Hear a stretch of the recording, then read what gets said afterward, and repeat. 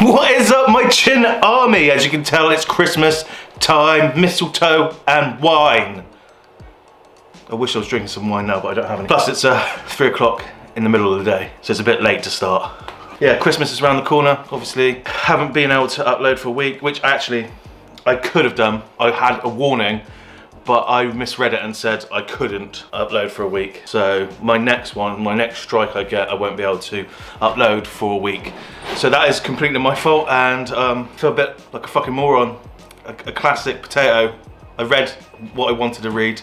I didn't really want to read it, I was just fuming that I got a strike. Then that went away, and the reason that I got a community strike is because I was apparently sending out false medical information. Now I did dispute this. I sent in all the links to papers, not just like articles written by a journalist, like legit. I went on to PubMed, those kind of things, and got all of these research and just sent them links to back up everything I said in the videos. And they just sent me a message back saying, thank you for your appeal, but we are upholding our decision, but thank you. And I was just like, this is fucking ridiculous. So I'm actually saying genuine facts that are backed up by actual science, and you're telling me it's misinformation. That's almost like, I don't know, telling the world that even if they are right, fuck it, it doesn't matter. Because you can say pretty much whatever you want, or they're in control of whatever you say. Which to a certain extent I actually agree with, but when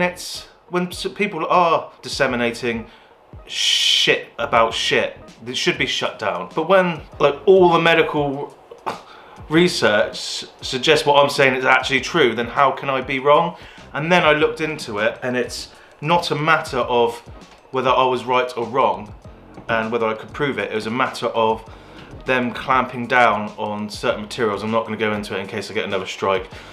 I nearly went into it, but I'm not going to go into what it is because I'm just not going to talk about it from now on.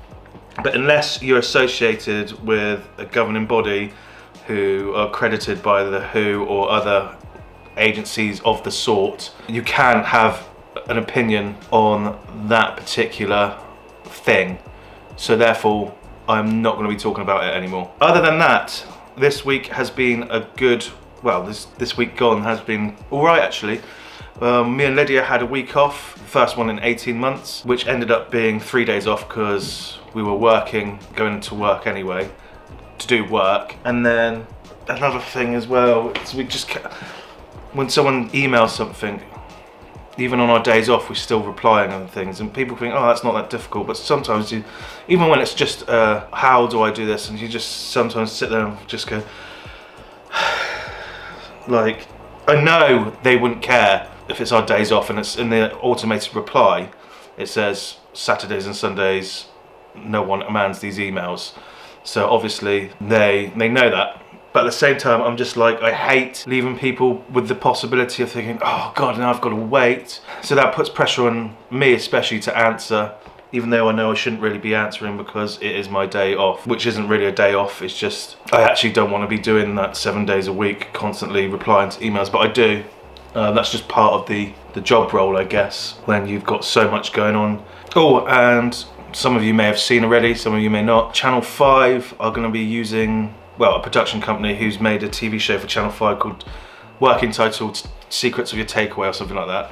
And the guy who won Celebrity Master Chef, I think his name's Anthony something, dark hair, tall, quite funny, is hosting it. They wanted to have us on there originally for an interview and get footage in the kitchen, but because of COVID, it means that they couldn't come down. So they're going to use 35 seconds of our YouTube channel and talk about it. A lot of people I've told this to have instantly gone, ooh, I hope you got paid for that. No, I didn't get paid for that. One reason, and that's because companies pay fortunes for 10 seconds worth of footage of theirs, of whatever, on a TV show, and I'm getting 35 seconds for free. So it's a win-win for me. And then they're like, oh, but they could be negative about it. I mean, yeah, they could be, but I just feel that even if it is detrimental, I don't think in the long run it will be. I think people will come over and have a look anyway, because let's be honest, if you think takeaway food is the healthiest out there, you're deluded. It's fast food, so it's never going to be healthy. So I just, even if they rip it to pieces, most people just be like, Yeah? People try and slate McDonald's and shit like that, but they still go and fucking eat there, don't they? So it's again, it's a win-win for me. I think that's about it for this week. Well, today. I'll leave you there with my thoughts. I'm not actually mad at YouTube. I'm gonna go back to the beginning, first thing at the beginning, and I wasn't even going to talk about it, to be honest. But I thought it had to be addressed for those people who are wondering where we've been. And the reason why I wasn't going to talk about it, because I was thinking maybe it was a troll that reported me. I don't really want to let them know it's got to me, and it did originally, but now if it happens again, I'll just be like, take the week ban. But again, I won't be talking about it, so it was not gonna happen. So, as always, stay safe. This is the way. Live long and fucking prosper. Stay classy, San Diego. Chin out.